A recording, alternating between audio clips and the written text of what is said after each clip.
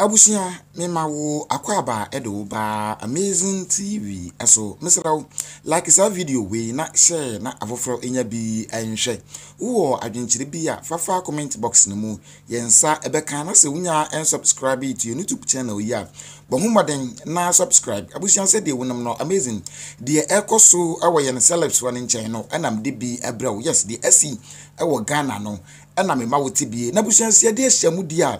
Ababa wa ye freno Tracey Boakye wode kire se wode asida bi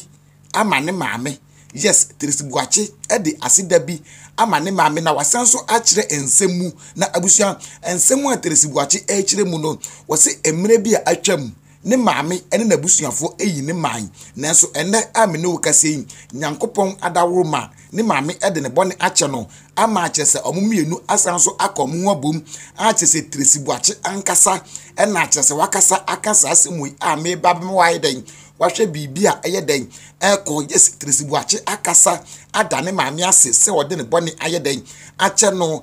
like upon the ode ye no emre bi a atwam ache se ono maame no oyi Tracey Boakye ema ye nyina kire no wose maame no ade na mfomso ache no asanso agene back abusuan die Tracey Boakye eye ne ho no enya agro meyi bibia mo wae den ama wahwe mo mayen start ensem no ewo this side abusuan the ten say lawyer Benedin Morris Ampao ono we social media lawyers fo ni bi se wo ba social media e obi bia wo social media wo abusuan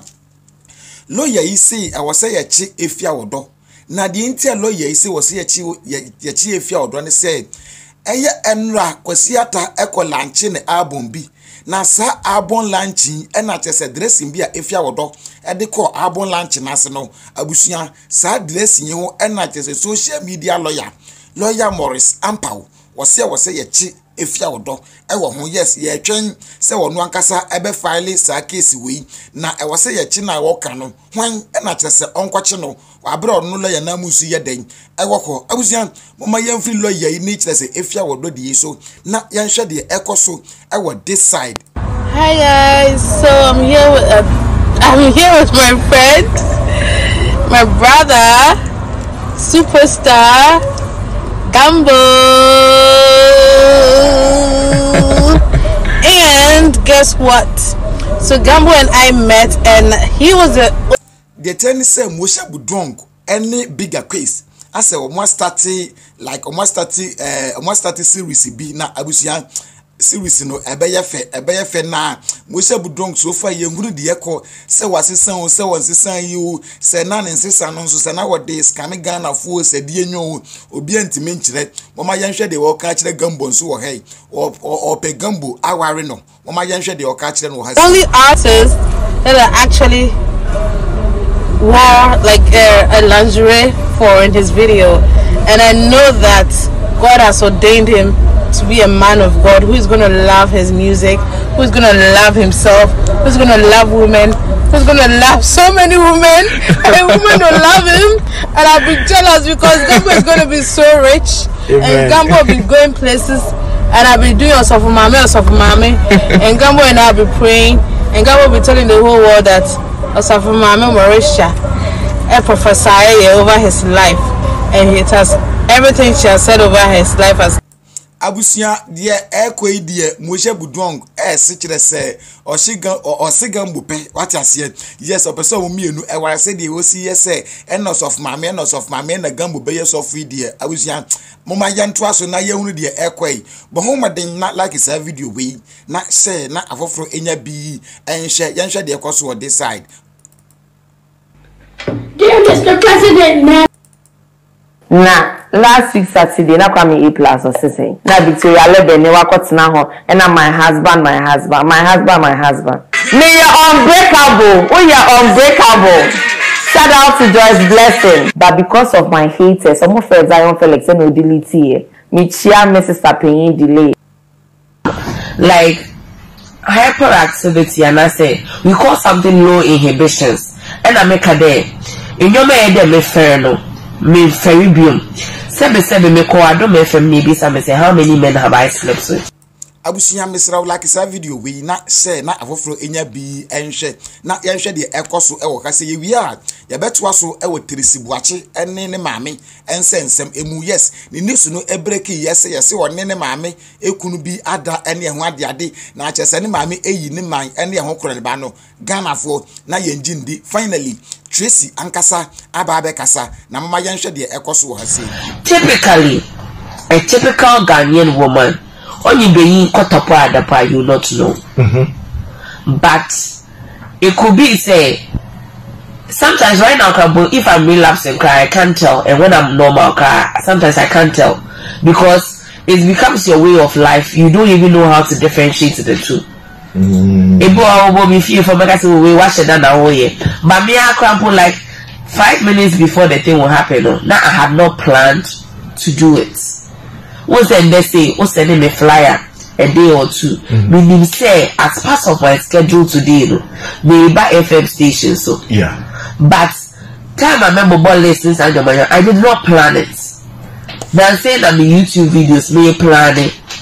but maybe sometimes my random who send your man dress crab and they say Instagram. This how to be will say me your back camera me call a big girls me I know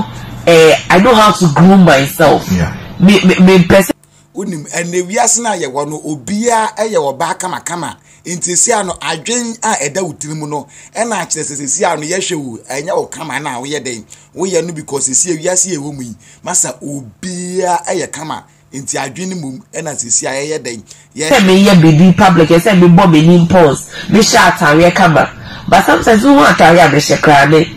ebi okwa me ntwe me see na me say ora me be can say me brave. I'm not saying what I'm saying is a lie, but what you know say I'm disheveled, like I'm not organized properly. And to see here for then send back social media do not say hey nyamana Ghana right now no sisi hapo no I'm trying to put in some measures with my phones. Like right now I have a private line so be fair be part even my close circle if people don't have access to me me didn't but me pay and you're controlling what I post because whatever I say is the truth, but it is destroying relationships, it's destroying homes. And I sometimes cry, I'm believing they say me destroying home. No, me need to be encore a marriage covenant here. And apart from the people that nobody who I was my first relapse, I'm being the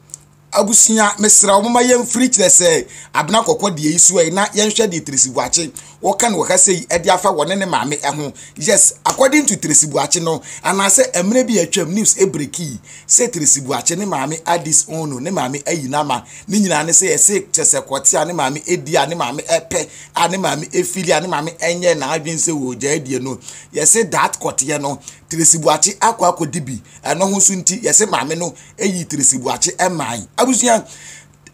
nansen Tracey buache atukwan akwane maame mo side e wotesa buruchire no ho na ono nkwa nanim de wakwa fam ansa na wonya maame ene no aye den adi nkomo the ten say finally Tracey buache ene ne maame aye peace talk omumienu aye reunion a chese omo atrase adi nkomo adwetwa mfonyin ama Tracey buache anya bi ababe post na wonim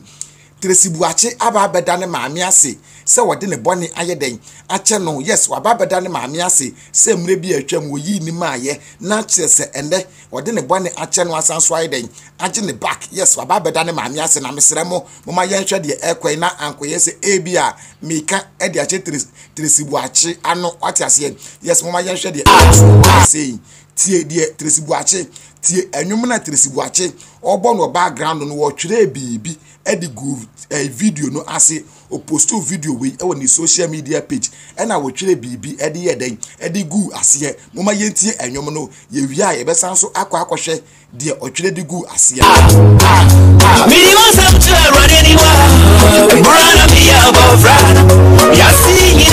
you be my abusuya akobse wutie enwum no wo se me de masem bi etu awrade anim wa abra na me ya abofra no ewiase nyina eyi me man what you say yes according to Tracey Boakye na we die enyame na me ye den meka ono amu na wo ye den o ka opostu sa video we ena wo twere bibi e de gu ase ye hwe de ekode ye behwe ni nyina mechumani ya lensa minimum basta bazaru nyina selama basta ni wo bisu ose meni number sabasa ni nyina no wabusia se na ne maame still na ne maame wakoma bi se obesan so agene back mo de mo ayan hwe de ekwe ye meni na so ora mi sato ajura ni mi ya ose die ono Tracey Boakye de nani naso no e na ne nsa ayeden aka adumura no e de ono Tracey Boakye no abafie yes wadwene ono Tracey Boakye no ene ne maame mu biem yes abusia na mo mayan hwe de ekwe otimu se so far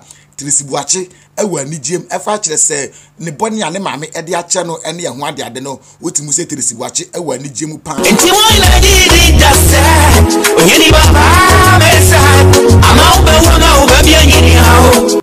abusia Tracey Boakye ababe postu anyumi ya yetie ya na se video ya ye hwe wa babe posti na wa utie emuleros emunsam na utimu se ekansem pi watase yes na abusia o postu sa video we na Tracey Boakye abetwere ase se Tracey Boakye atwere video we ase se o say an answered prayer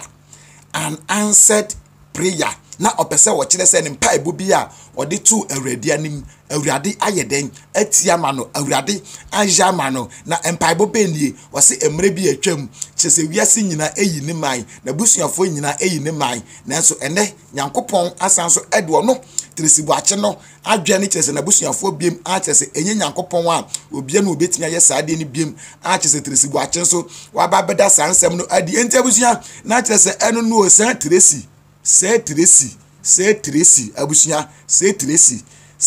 say ni maame edis ono ena kire say omokoye reunion nansen ena wunua so far de all the dance ene na ye de afia so anwom na ye de be celebrate no data damwase yes data eda ne maame ase say ode ne mfom so ayeden ache